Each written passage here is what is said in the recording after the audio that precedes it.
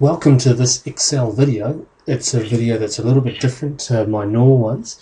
It is not going to be going through any Excel tricks, but what it's going to do is take you through how I manage the various pieces of information that I come across about Excel.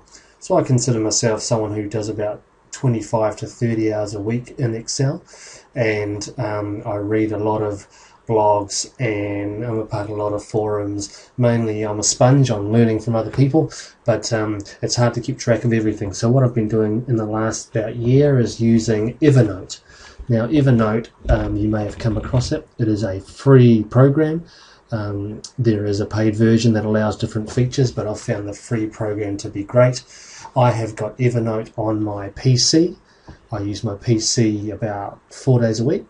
I've got Evernote on my Mac. I use my Mac about one and a half days a week.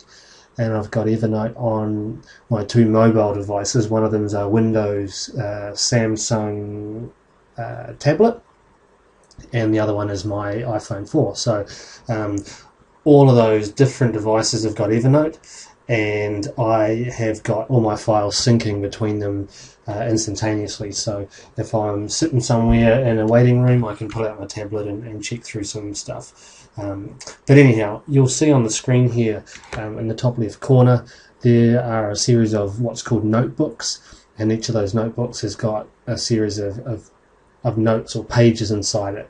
And I've got one of those notebooks called Excel Gold, and what that is every time I come across something that's really good, I copy it and I paste it into a new note. So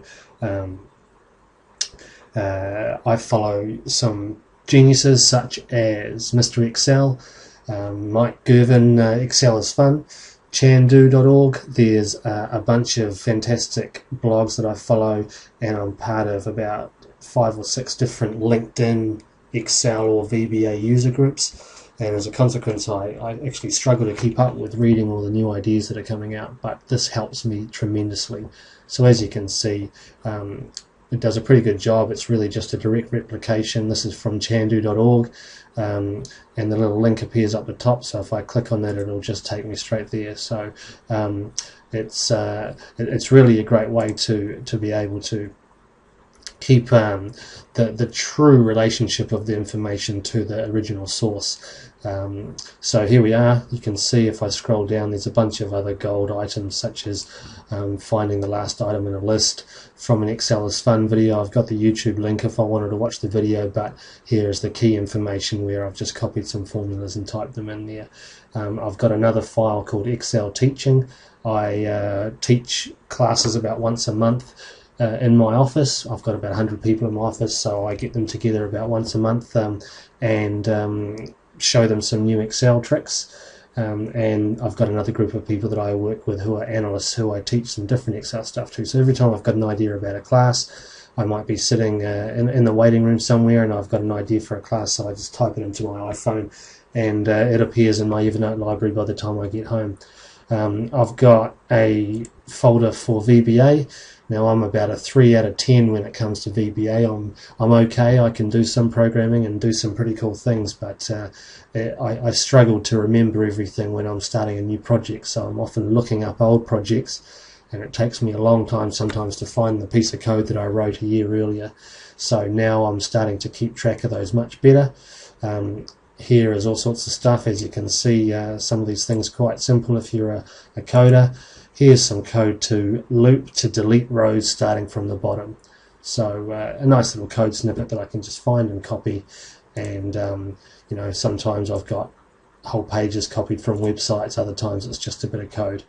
And another thing that I've been doing in Evernote, which is another great feature, when I'm doing some project development, I'm often attaching the file itself, a copy of the file, into my Evernote so that I know exactly where to find it. I've got so many files now that I can sometimes struggle to find stuff, and if there was anything in particular about a project that is unique, such as a piece of code or a way to solve a problem, I make a note of that, and that way again, finding it is a much easier prospect. I've got a documents folder where whenever I start a new project, I make sure I ask a bunch of questions. What type of computers are going to be used on and all that kind of thing. How many users? Can we have macros in there? So I've got a little checklist which is called before doing work for others, and then another checklist which is before I'm finished and I'm sending it off to the person for some testing. I've done some of my own testing. Is it Mac compatible? Does it work on Excel 2003? Have I protected the sheets? Does it print properly? And so on. So I've got a little list there that I don't forget. So anyhow, I've got a bunch of other folders, which is some of my own personal stuff. I'm a football analyst by hobby, and I've got a bunch of stuff here that I've found interesting. Some of these things are about visualization of data. There's some fantastic people out there that are doing pretty cool graphs, and there's other things which are just general professional development. So anyhow, Evernote, if you haven't got it, it's free. Get it. Use it to help you manage all your knowledge. If you're on the Excel learning curve, you'll find you're wasting a lot of time going onto YouTube, going into Google, trying to find something that you were searching for 6 months earlier, and you just can't find that same link or that same explanation that you saw previously. This is the way to solve it. Evernote, it works for me and it'll work for you too. So thanks for listening. Next time I'll have an Excel trick for you, but in the meantime, happy hunting.